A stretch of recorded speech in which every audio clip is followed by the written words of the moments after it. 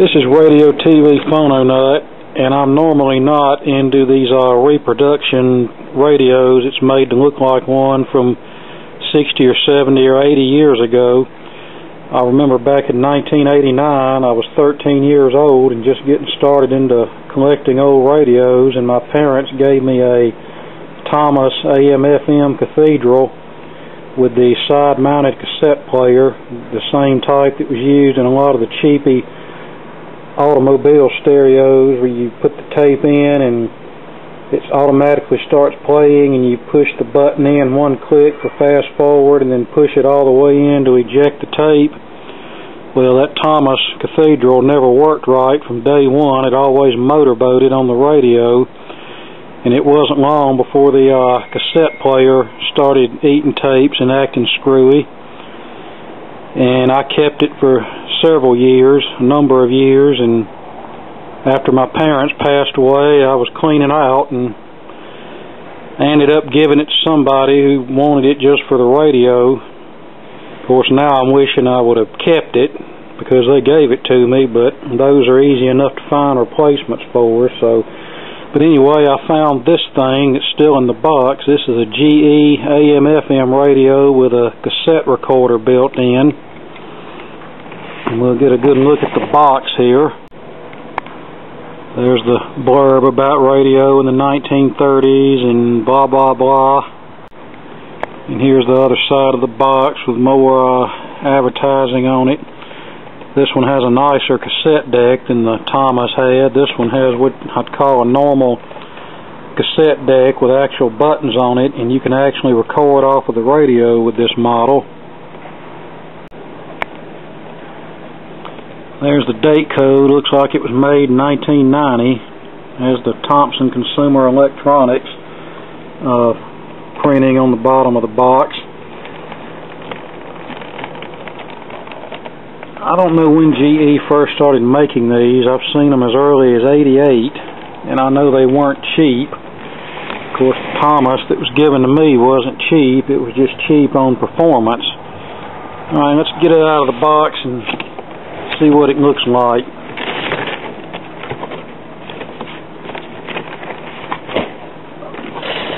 I feel like this thing wasn't used much. The instruction book is nowhere to be found, but everything else is there.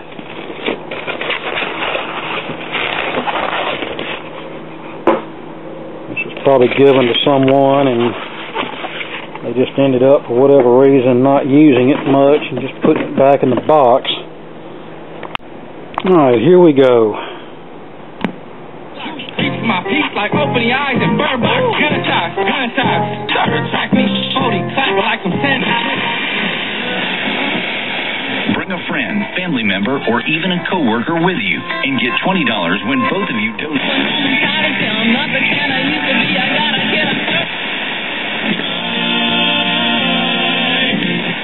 Action in. Ladies and gentlemen, Racer Free Up. For more coverage, visit StateFarm.com. And then you get in your house for that. Are you ready for the Metamucil 2-week test? Monthly or one-time job. Custom cleaning. They don't everything we've ever seen before. Put a stop to all that. He's probably heard of I think that's the oldies station, about our classic hit station, about 90 miles away. low mileage, pre-owned car.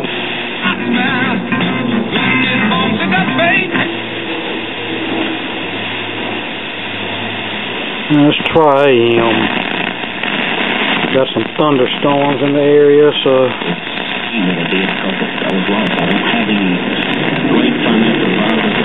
there's a distant station.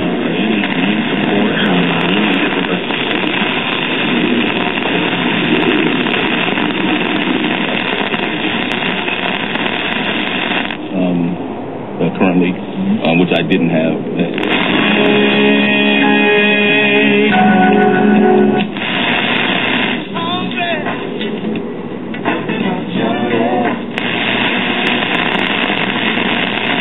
Good point.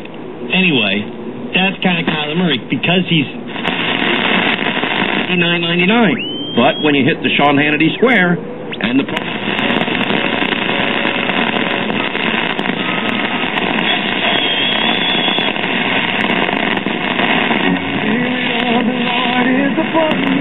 WYLS, it's fairly hard to get. Are massive, and that includes all My Pillow products, including their body pillow. It's just going to depend on what kind of guy you are. And this is let's try the cassette deck. Josh I haven't also took a bunch of sax tried here, but that Josh yet. Rosen's mom is both. I'm going to try this with an appropriate tape. Fibber McGee and Molly. I've had that tape probably 30 years. I probably got that when I got the Thomas Cathedral, and this tape's really not in good shape anymore. In fact, it probably got mangled on that Thomas Cathedral, so let's see what it does here. I'm not really too worried about the cassette deck in this, but... TheNFL.com. Okay, play.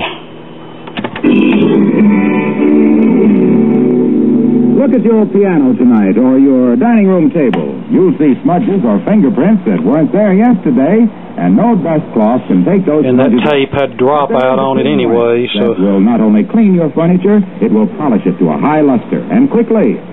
So that's not the tape player causing that. So quickly, dries so quickly, polishes so quickly that using it is practically as easy as dusting. With Johnson's Cream Wax, you can clean and then beautifully polish a dining room table in less than 2 minutes. Yeah, those tapes used to be available at Cracker Barrel restaurants everywhere. Here's the back. Let's open it up and have a look inside. Here's the inside, about what you'd expect, but no dropping resistor? You mean GE actually used a power transformer? Yeah, I figured by this time they probably had to come to meet more stringent safety standards, so that's probably why they used a power transformer. But GE really loved using those dropping resistors to drop the incoming AC line voltage to get the right voltage for the chassis. Yeah, it's got a decent-sized speaker in it for a table radio. And you can see where GE tried to be authentic looking here with the design of the knobs, and even on the dial they have it calibrated in megacycles and kilocycles like it would have been done back in the old days instead of kilohertz and megahertz like what it was, like what most modern radios were when this was made.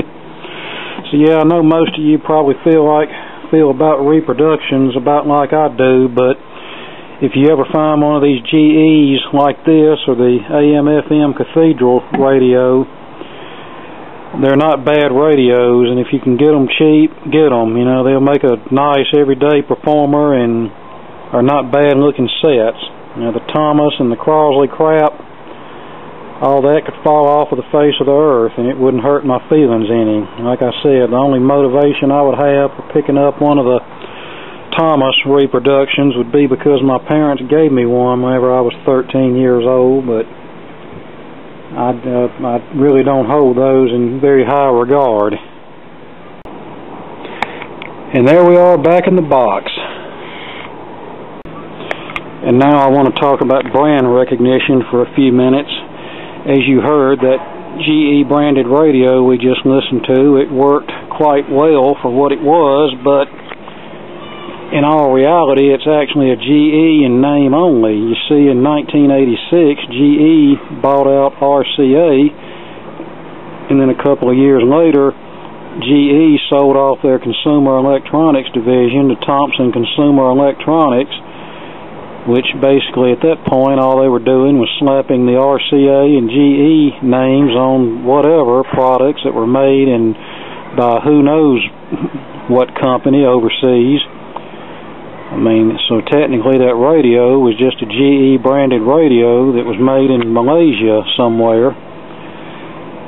But, you know, people recognize the brand. That same radio was also sold with the RCA brand on it, and people see that and they think like, oh, well, my grandparents, they had a RCA Cathedral that they got like in 1934, and that thing lasted them 40 years. So, you know, GE and RCA or Zenith or pick whatever brand you want, insert whatever brand you want in there, has got to be a good product.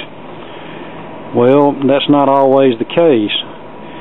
Look what happened to Zenith in the 1990s. They used to be the best TV ever made. Well, then they went to crap once Gold Star got a hold of them.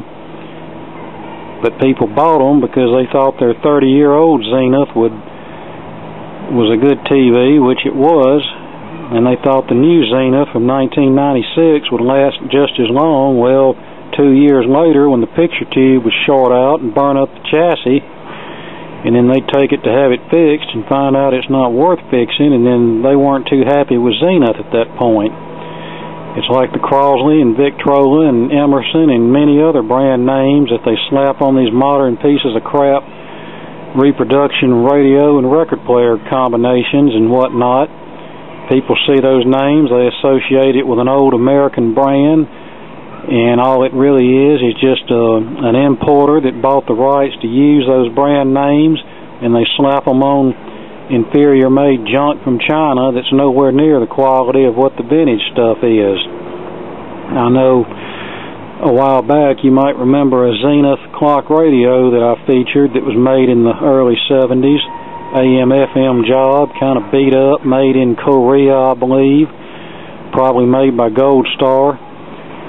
I almost didn't list it on eBay because I figured wouldn't nobody want it. I almost threw it in the garbage. Well, I listed it on eBay and somebody ran it up to like $24.50 I believe. I can guarantee you, because it had the Zenith name on it, that's what did it. However, we have this Lloyd's clock radio, and I know the first thing most people think when they hear the word Lloyd's, they associate the brand with the cheap crap from the 70s, and yes, most of it was cheap, and a lot of it didn't perform very well. But as far as these little AM clock radios go, from the late 60s on up, it pretty much didn't matter what brand name was stamped on them.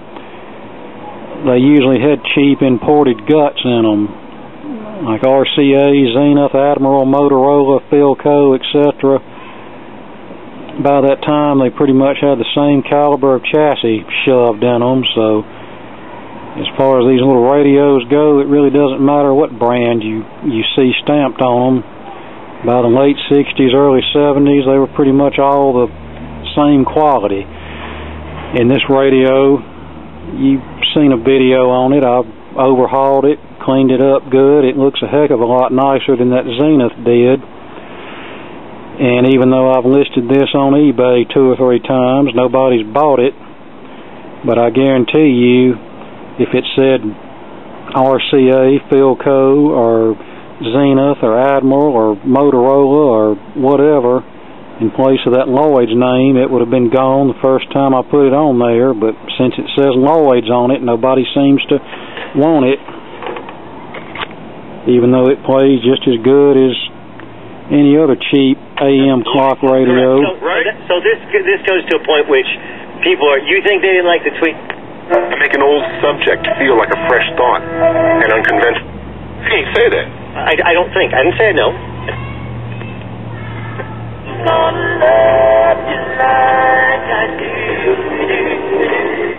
They're as devoted and passionate to the sport as the drivers and racing teams themselves. But unlike the organization and Belichick being his coach and McDaniels essentially being his OC, and just the scheme that they get rid of the ball, Brady doesn't take big hits. You got Russ? I've got another RCA clock radio in the house. I'm not going to bring it out, but it's in a little white plastic plain Jane case. Not as fancy as this. It's from about the same time period as this radio. Plays just about as well, but doesn't have the features this one does. It has no buzzer or no sleep timer or snooze button, just a off on and alarm to turn the radio on. And it plays about as good as this one does, maybe a tad bit better, but not enough to worry about.